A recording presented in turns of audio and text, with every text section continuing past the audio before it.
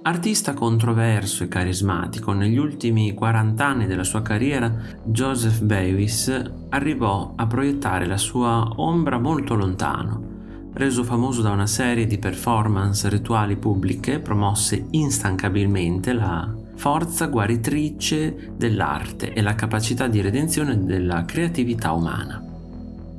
Attraverso le sue attività artistiche, disegni, sculture, installazioni, vetrine e stampe e di insegnamento, oltre a un fitto calendario di conferenze, l'autore propose l'arte come unica vera forza evoluzionistica e rivoluzionaria, forza in grado di smantellare gli effetti repressivi di un sistema sociale senile che vacilla sul filo della morte.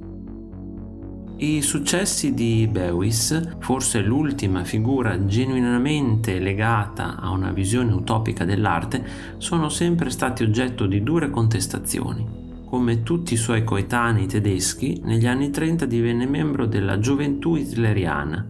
Durante la Seconda Guerra Mondiale si arruolò nella Luftwaffe. Nel marzo del 1944 il suo aereo Stuka Ju-87 precipitò in Crimea. L'evento costituisce una sorta di mito fondativo della figura artistica di Beuys e le sue circostanze sono tuttora oggetto di molte speculazioni.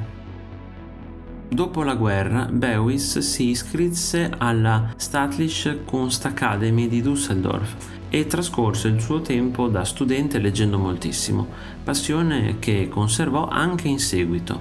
Assimilò così un'enorme varietà di idee artistiche e filosofiche, dalle scoperte multidisciplinari di Leonardo da Vinci al pensiero dell'alchimista svizzero Paracelso.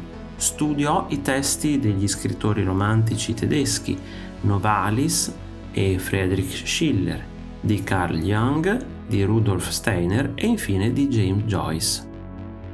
Negli anni 50, tuttavia, conobbe grosse difficoltà dovute all'estrema povertà e all'insicurezza circa la sua arte, che lo portarono a un crollo fisico e mentale. Beuys raggiunse il palcoscenico culturale nazionale e internazionale solo negli anni 60. Dopo una breve infatuazione per il movimento Fluxus, attuò una straordinaria serie di performance. In Come spiegare i quadri a una lepre morta, l'autore interpreta il ruolo dello sciamano. Con la testa ricoperta di miele e oro e una barra di ferro legata al piede, trascorse 3 ore cullando una lepre morta e sussurrandole all'orecchio una mescolanza di suoni gutturali e spiegazioni formali dei disegni appesi alle pareti della galleria. Materiali inconsueti come grasso, feltro, miele, ferro e rame sono una presenza ricorrente nel vocabolario artistico di Beuys, che connota ogni elemento di particolare significato. Il miele, per esempio, è l'ambrosia prodotta dalla comunità di api, che Steiner considerava lo stato sociale ideale, fatto di calore e fratellanza. Beuys si interessò sempre più al legame tra arte e politica. Rinomato per lo slogan "Ogni uomo è un artista", sostenne che la potenza della creatività umana può plasmare un'intera società come se fosse una gigantesca opera d'arte. Questo concetto esteso all'arte implica il rifiuto deciso dei limiti e delle gerarchie convenzionali che regolano l'attività umana. Tutto è convogliato attraverso il tempo e lo spazio in un unico grande progetto, la scultura sociale. L'artista lottò instancabilmente per affermare le sue idee, tenendo lezioni in tutto il mondo e fondando organizzazioni politiche.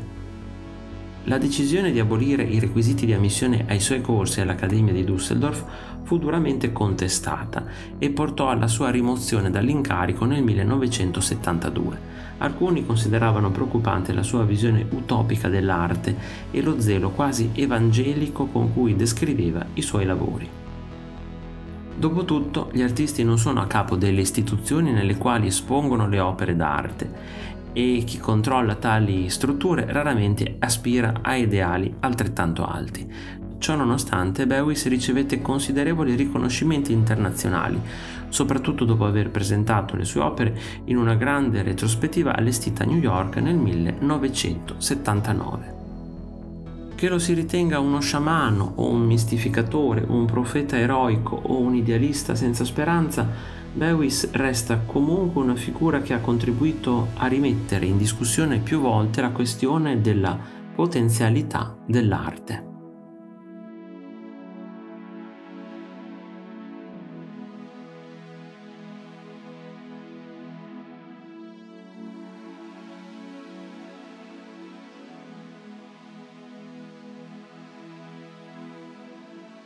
Se ti è piaciuto il video, iscriviti al canale, lascia like e condividilo con i tuoi amici.